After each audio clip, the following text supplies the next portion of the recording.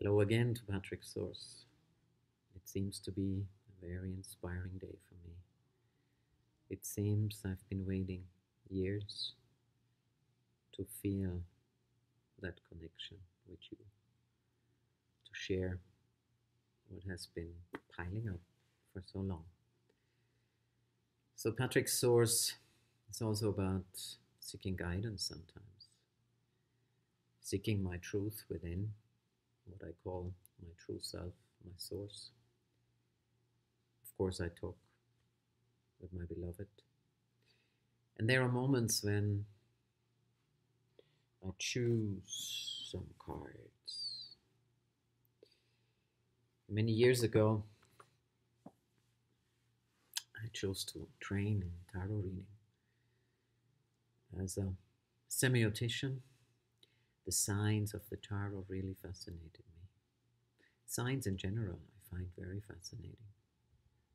Being present to the signs that come our way. I feel this is the beginning of synchronicity.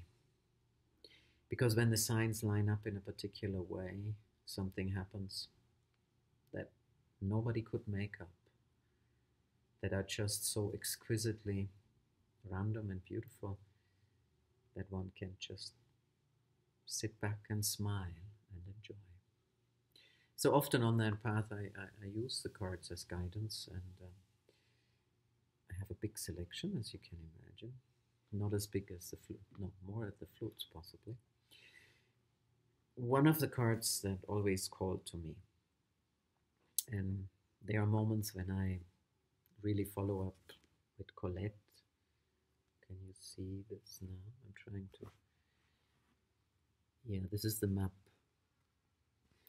from Colette Baron Reed, the Enchanted map. I find her very exciting and inspiring. And there, as I said, there are times when I don't miss a video of her or a publication because it's just so good.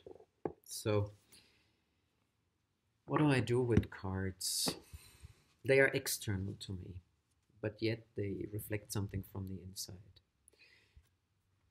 With Colette's cards, it always makes sense to read the book because just the way she channels the messages that come with the cards are amazing. So how to choose cards?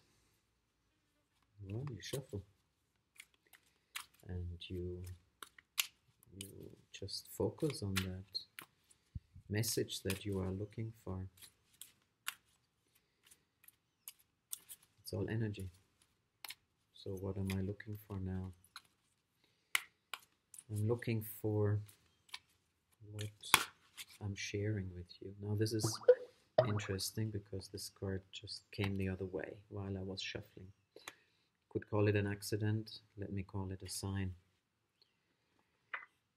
And of course it's a very beautiful card that talks about the field of dreams. Now I need to find a way that you can see that because the signs in the cards are always beautiful. Yeah, it's difficult. I can't